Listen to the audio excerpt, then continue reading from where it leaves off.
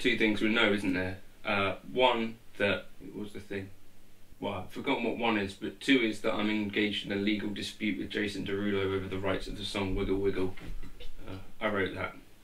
In that intro, you saw me trying to play I Fall in Love Too Easily, one of my favourite jazz ballads. I wasn't necessarily particularly happy with how that went, but it is what it is. First thing I'd say, it's worth checking out Chet Baker's version of that tune, which is amazing, and also Jonathan Kreisberg's version of that tune, which is amazing. Probably plenty of other versions that you'll be able to find that you dig if you've not heard the tune before, or even if you have. But those are kind of my two favourite versions. A tab for the chord melody, which I'll put up later on today, will go up on Patreon, and also the backing track. I think I'm going to add an extra chorus to the backing track. But yeah, if you want to like and subscribe if you're into this sort of stuff, someone trying to play jazz on the Jazzmaster, I guess, bit of a niche. But anyway, that would really help me. So let's get into it. So I maintain that this song is mostly in D major, given that we end it on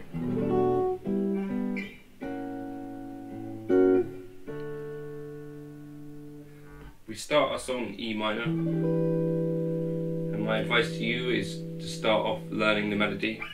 We start off with an E minor, not in an E minor, so we start off with chord 2. I'd learn the melody first.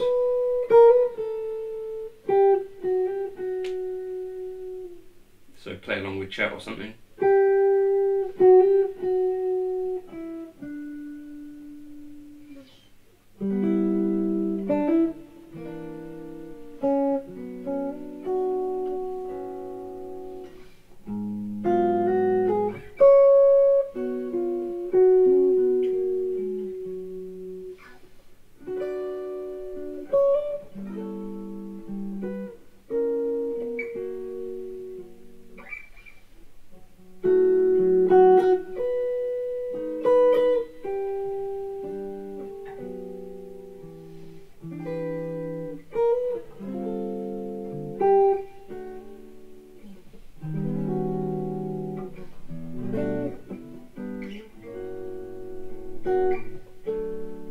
Should all warmed up. Right, so this first section, 2-5-1 in D major, and then to chord 4, chord 7, so C sharp minor flat 5, and F sharp alt, so into B minor there, staying in B minor, so minor 2-5-1, 5, so the F sharp, B minor, to chord 5 of the major, so like an A, and then a 2-5-1 in F sharp major, so start with a G sharp minor, and then to the F sharp,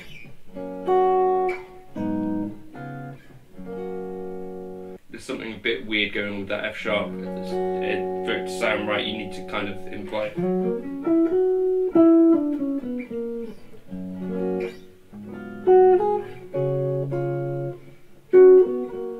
Once you land on it, you need to treat it as if it's the minor of that B minor again. So flat 9, for instance, would work well.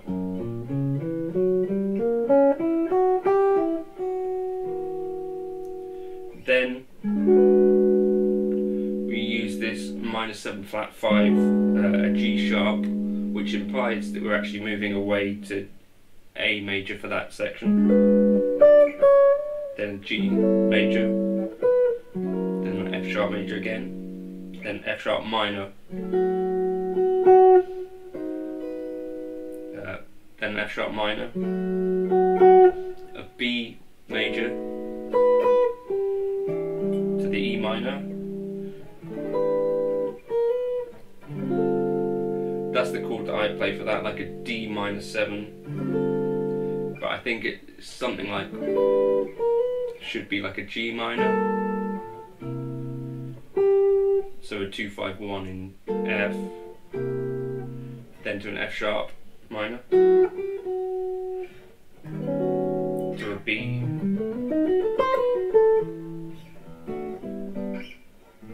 then a 2-5-1 in D to end.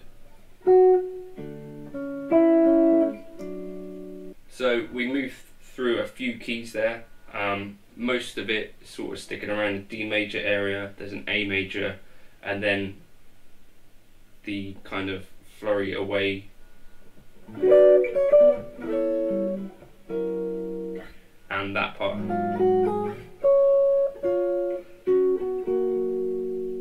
So that bit's worth kind of paying specific attention on and practicing. So the chord melody, as I say, I'm going to write out for you on Patreon.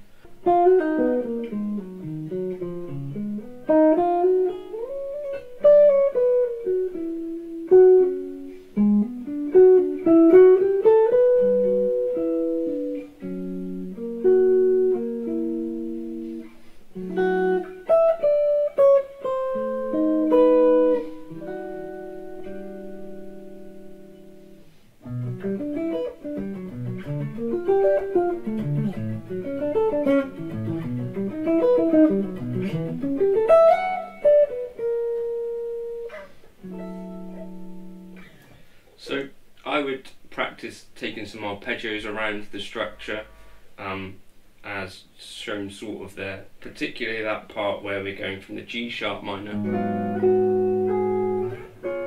to the C sharp major, and then settling on that F sharp.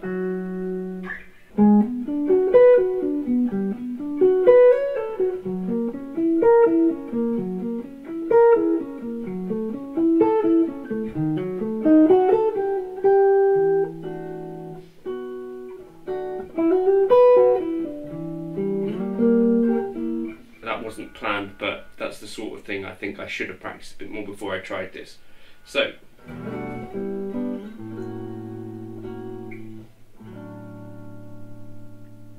a good tune for a couple of 2-5-1s, minor 2-5-1s, and moving between the relative minor and major, and just linking things up in that way.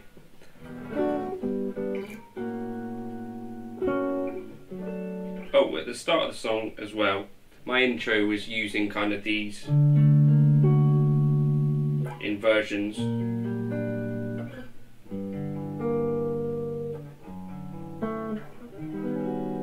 Leading up to the E minor.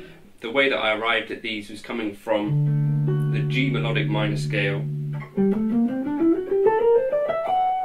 or I think another word for it might be the Mixolydian flat 6, if you were using the D as the root.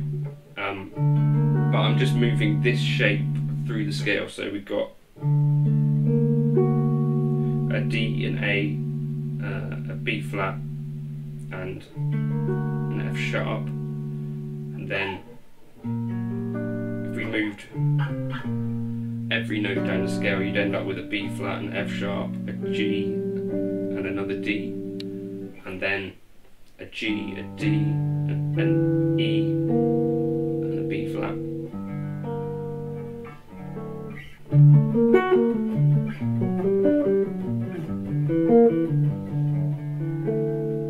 So that's my take on that tune. As I say, the chord melody I'll transcribe and put up on my Patreon.